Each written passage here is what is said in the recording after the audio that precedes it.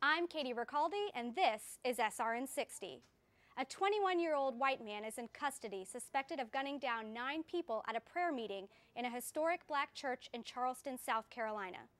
President Obama said this afternoon, at some point, America must come to grips with the issue of gun violence. Pope Francis is calling for a bold cultural evolution to fight climate change.